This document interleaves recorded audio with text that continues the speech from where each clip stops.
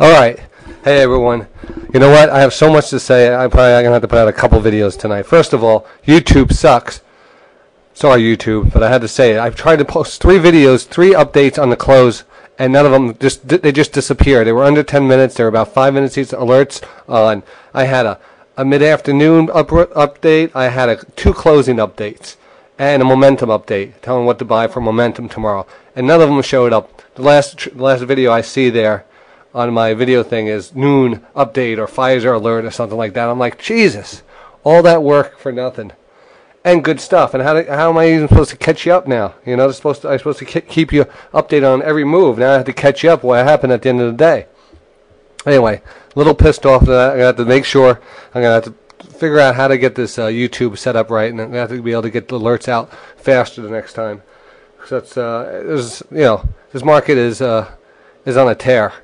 It's good. It's good if you're long. It sucks if you're a bear and in a short position. But there's a lot of plays. There's so many plays in the market. I got an email today saying, could I concentrate on more of plays that more people are familiar with, more liquid stocks like the Microsofts and the Garmins, and I thought I was doing a lot of that too. But there was some stocks they didn't know, like IMMR and NNRI and and other ones. So you know what, I'm just finding the best ones I like right now. But I'll take that in consideration and try to, try just to get more recommendations out there and stuff. It's just, you just take what they give you. The best charts sometimes are not the ones that are well known, and that's when they become well known because you get them on the bottom. There's a couple types of trading. You get on momentum trading, or you can find a stock that's about to turn around and head up. That's the 2 I love to trade. I mean, the only 2 really are going to make money. So and I'm going to go over a great chart formation tonight with this update, and I'm going to show you. This is one of my favorite bottoming formations, and what I look for in charts all the time. So let's get on. Overstock. I actually bought some overstock into the close. I gave a little talk on momentum trades, and of course they killed it on me. I don't know what happened to it, but anyway, I got into overstock. I don't know, around 2:30, 3 o'clock. Probably at its highs. It pulled back, and then it started retesting the high. So I'm glad I got it. And I wanted to hold this overnight because of the strength into the close and the market and the volume that was coming in. I was like, all right, you know what? This might get a gap. So I only got, how many shares did I get over overstock? Probably don't have that much overstock right here. I have 40 shares. Well, I didn't even telling you about that. 40 shares. I'm not getting no gap up. Next. MU. Earnings are coming out tomorrow. I like this one. I like it a lot. Technologies in NASDAQ is the only one that's not breaking out to all-time highs here. Imagine. I said that 3 times. I'm just, Can you imagine that NASDAQ was once at 5,000? All right, so what are we now? We have like 2,000 points to go up in the NASDAQ, and NASDAQ's technology. So, the technology is still going to go up. This market's only going to head higher unless there's some kind of major catastrophe in the world and stuff. We're only going to go head higher because that's what life is. We're expanding. Our knowledge is expanding. Technology is expanding. Everything is expanding. These people saying that, oh, we're overbought, we're oversold. They don't know. This is a whole new world. This is a whole new world. Maybe these stocks are undervalued. Who makes the rules? The rules. Who are making these rules up? That this one's overbought and over there. I was thinking today. You know what? I want to short Chipotle Grill because I went into that place and I didn't like it too much, and I was like, how could this stock be $122? And I'm like, I want to short it. So last week I shorted like 20 shares. And it went against me, so I got out of it. I'm like, what am I, stupid? Apparently these people like Chipotle. It's not even the shorts that are getting squeezed out of it. Now that they have so much money in their stock, they can make so many more stores. People are just going to expand. We're going to need to eat more. And they're not a bad restaurant. They're better than, Burger King and Jack in the Box and stuff. So what the hell? Maybe they're undervalued. I don't know, So I know some things, but I don't know if Chipotle is going down yet or not. But I wanted to short it, but I'm out. Micron coming out with the earnings tomorrow. I know I'm going to have to do 2 videos. I'm talking so fast, my head's going to spin off. So I bought some Micron. I have 200 shares. I bought, I don't know if the earnings are tomorrow afternoon, I believe.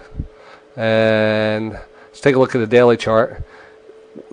coming up to one of my favorite formations here. All right, we got a W pattern. 1, 2. This should continue up, and we also have a double bottom here, and double bottom is more in a W. But this is kind of something like I was looking for before. This is like a very interesting, weird, reverse head, not really inverted head and shoulders, but you can get where I'm going, Here's a shoulder here, a head, and a shoulder here, and if we break through this shoulder, we're going higher.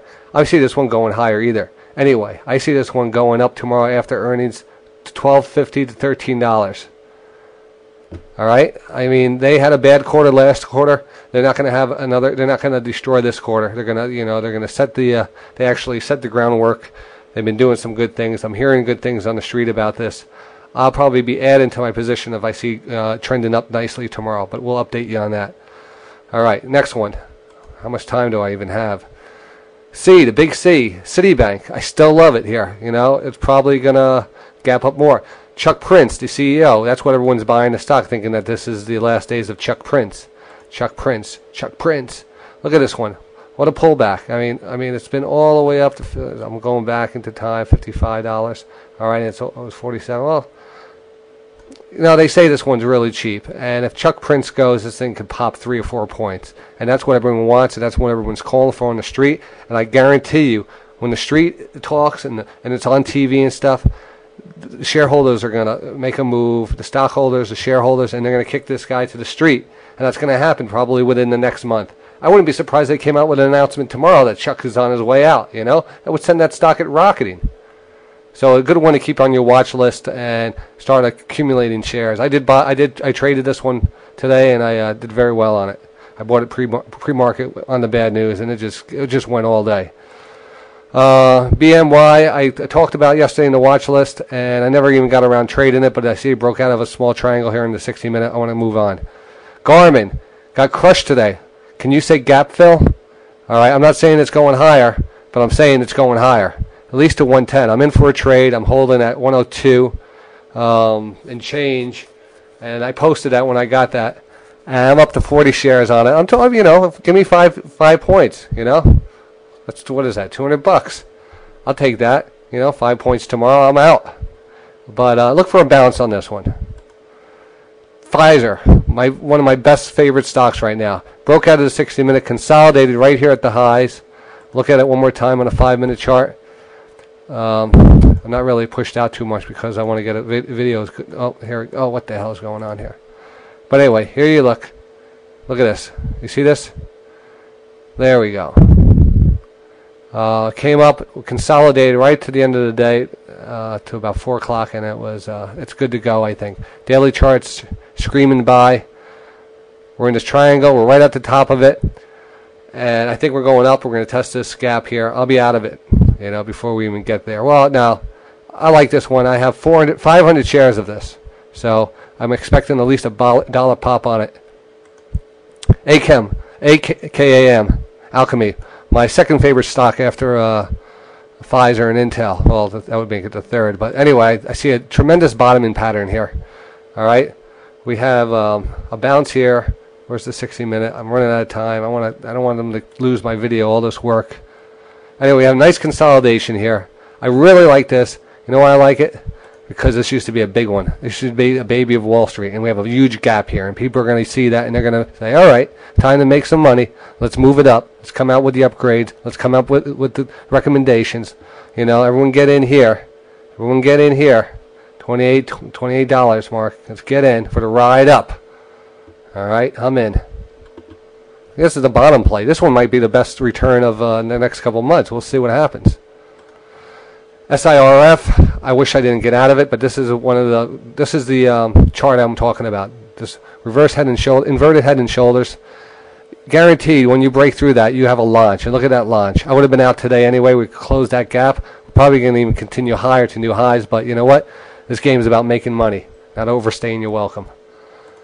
AXR, that was that one with the short squeeze. Each day, the shorts pounded the stock back down. Major squeeze, one higher. I'm still holding on 90 shares, but tomorrow I'm going to reconsider because these shorts are strong in here, and they're just nailing the stock down. They don't want it to get out of hand like it did over here because that could be a painful, you know, that could be painful. So we're going to see I want to monitor this one closely. I might be out of it tomorrow if it shows any type of weakness. And then get back in if it breaks this 29.15 area up there. All right, Syntex, the homing stocks. All right, let me stop this now and redo this on another video because I know this is going to mess me up. All right, this part 2 coming up.